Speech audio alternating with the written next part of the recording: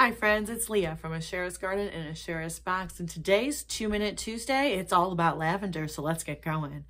Lavender is one of the only essential oils that can go from cradle to grave with you. It's also one of only 3 essential oils that can be put neat, which means undiluted, directly on the skin. What are essential oils anyway? Essential oils are the distilled, concentrated, volatile oils of plant material.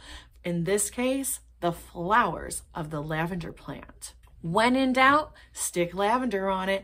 That's my catchphrase. If you have a scrape, you can put lavender essential oil on it. It will help to act as an antiseptic, which means that infection cannot persist in that area. It's actually also an amazing antibiotic, meaning that it doesn't allow bacteria to grow and multiply in the area. And if they're already there, it's going to take care of it for you. If you have a hangnail or any other kind of small infection, you can put lavender essential oil there.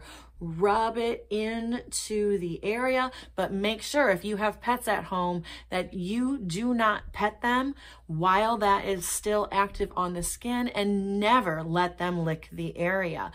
One of the best things to know about lavender essential oil is that it is amazing on burns. If you have a large area, like my face from this weekend, make sure that you do dilute lavender, even though it's generally safe on the skin, when you're putting it on large areas.